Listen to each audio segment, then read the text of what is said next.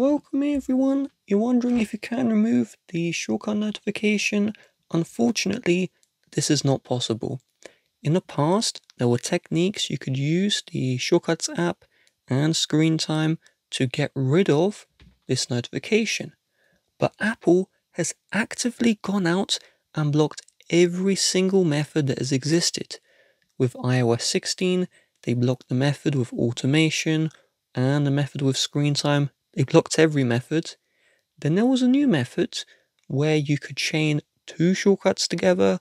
It would glitch the notification not into playing. But then Apple released an update to iOS 16 known as iOS 16.2. And with the iOS 16.2, they removed literally every single method to get rid of the shortcut notification. The good news is with the iOS 17 software update and newer, you can see the notification is really small, it goes away very quickly, it's non-intrusive.